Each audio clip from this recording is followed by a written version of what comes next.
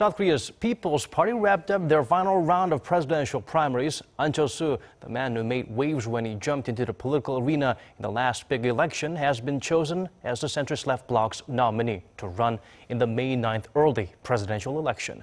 Myung-kil starts us off. After a seventh and final round of primaries, the People's Party nominated its founder and former leader Ahn Cheol-soo for president on Tuesday. I will be a young president who prepares for the future by exchanging ideas with talented people. I will seek future job growth by preparing for the fourth industrial revolution.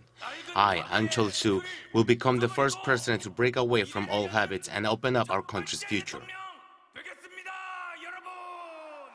Ahn's nomination was based on a combination of votes from party members and the results of a public opinion poll weighted in a 4-to-1 ratio. In the polls, Ahn has been steadily catching up to the current frontrunner Moon Jae-in of the Democratic Party, and there's early speculation that the election could come down to the two of them, largely overshadowing other minor figures. Ahn and Moon are both running for president for the second time. They actually forged an alliance in the 2012 presidential race, but Ahn ended up bowing out and throwing his support to Moon.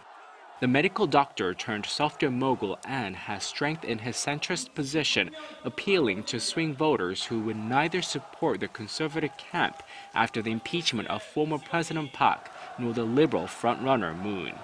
Although Ahn's rise in the polls has put him ahead of the conservative contenders like Hong Jin-pyo from the Liberty Korea Party and Yoo Sung-min from the Bareun Party, he's got just half the support Moon has.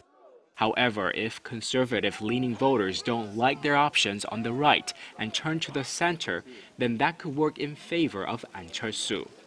Myung-kil, Arirang News.